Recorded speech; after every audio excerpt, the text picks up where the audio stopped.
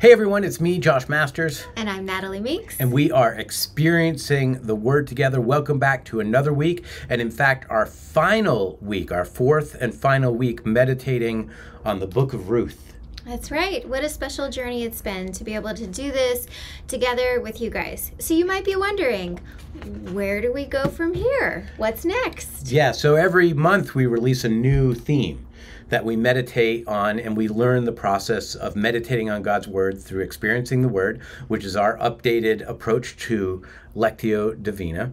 And we've been walking through the Book of Ruth, and for the next month, we're going to focus on something that's been inspired by a very old preacher, A.B. Simpson. He was the founder of the Christian Missionary Alliance, and he wrote a series of talks, a series of sermons that was turned into a book in 1890 called The Fourfold Gospel. And this is a 1925 edition of the book. And what it does is it's the idea of looking at the gospel through the lens that Jesus fulfills four important roles in our life. Right. As Savior, Sanctifier, Healer, and coming King.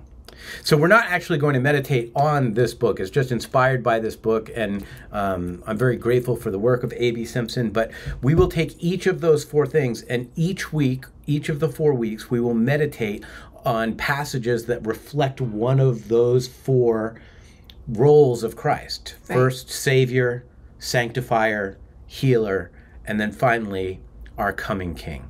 And it'll be a great follow-up, actually, to the very first book that we did at the beginning of the year, which was Knowing Jesus. And Right. It'll be a great follow-up to dig in deeper to who Christ is and the role he plays in our lives. So join us for that next month. Yes. But today we've got to start working on chapter 4 of Ruth. That's right. And if you don't have our workbook, you can go ahead and you can still join, even though we're in the last week.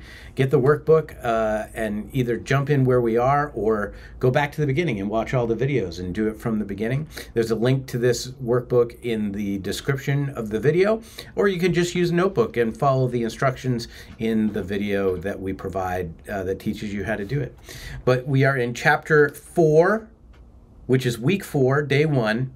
And this passage is called the Guardian Redeemer. I think some translations call it a kinsman redeemer or family redeemer. Yeah. Yeah, but we'll be looking at Ruth 4, verses 1 through 4, and then meditating on that passage. All right, let's begin. So I will pray, and then you can read for us. Father God, we thank you that you are our Redeemer. Mm-hmm. It's hard for us to grasp. So we thank you that you give us this story to help us grab hold of what we're capable of. But I pray that through our reading, through our meditation, through our time of quiet and stillness before you, that you would reveal the glory of your redemption, the glory of how you rescued us. And we thank you for not leaving us in the wilderness. Thank you for who you are and fulfilling the role of our family redeemer so that we could be free and safe and rescued. Thank you in the name of Christ. Amen. Amen. All right. Week 4, chapter 4, verses 1 through 4 today. It's a lot of fours. That's Yeah. right. Boaz went to the gate of the town and sat down there.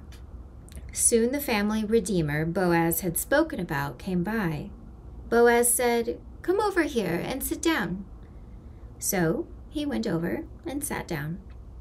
Then Boaz took 10 men of the town's elders and said, "Sit here." And they sat down. He said to the redeemer, "Naomi, who has returned from the territory of Moab, is selling the portion of the field that belonged to our brother Elimelech. I thought I should inform you. Buy it back in the presence of those seated here and in the presence of the elders of my people. If you want to redeem it, do it. But if you do not want to redeem it, tell me, so that I will know, because there isn't anyone other than you to redeem it, and I am next after you. I want to redeem it, he answered. Well, we don't like that. No. No, we want Boaz to win. That's right. But Yeah. we'll see what happens. His story's not finished yet. That's right. That's right. We'll see tomorrow what happens next. But for now, get alone with this passage, these 4 verses. Meditate on them. Follow the 5 steps of experiencing the Word. Again, I think we said at the beginning, but if you don't know how to do that, there's a link to a video that will explain how to do that. And then we'll come back tomorrow to continue the story. That's right. Let's see what happens. God bless you all. See you tomorrow. Bye-bye.